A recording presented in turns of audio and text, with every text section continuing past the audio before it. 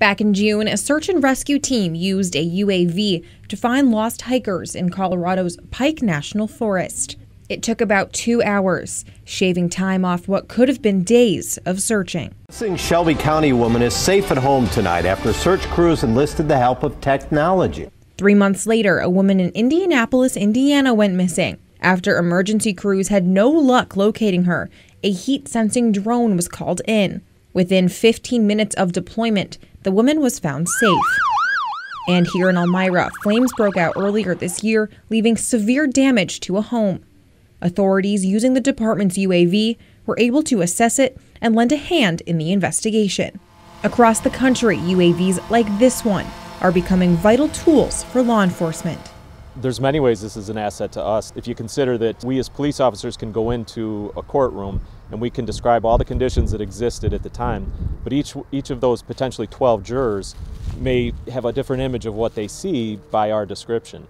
This allows us to get right past that and provide a true and accurate representation of a crime scene. It can be fire investigations, it can be an inspection of the top of a building. Instead of pulling a fire department in and pulling a ladder truck up, we can take this up and 10 minutes later we're done with the entire inspection. It's also about accuracy.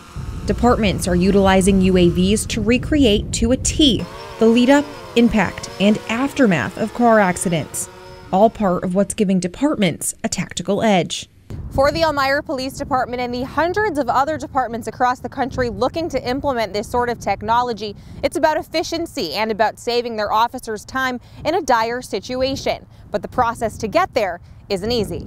If we use this technology, we wanted to make sure that it was legal and that we adhere to all standards for the FAA. That meant becoming the first department in upstate New York and undergoing a near 2-year process. The Federal Aviation Administration requires departments to undergo specific training and authorization before they can operate any sort of UAV. The department purchased its device back in 2015 using drug asset money. Even now, the device has restrictions. It cannot be flown any higher than 400 feet and must stay within their jurisdiction of the Elmira city limits.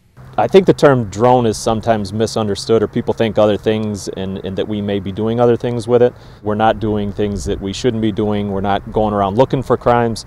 We're simply documenting the crimes that have occurred. And it's not just officers these UAVs are serving. Here in Elmira, the community can also benefit. The technology is changing. In the future, we might be able to utilize it to help us look for a missing person or a missing child who might have wandered off. It's going to be more efficient. It's going to be more cost efficient. Instead of blocking roads, making the general public have to reroute their patterns because we're doing an investigation, we can do a lot of things in about 10 minutes. And that's piquing the interest of other area departments. For example, the Chemung County Sheriff's Office, who declined an interview, says they've begun exploring options to implement their own. Reporting in Elmira, Kara Demers, WENY News.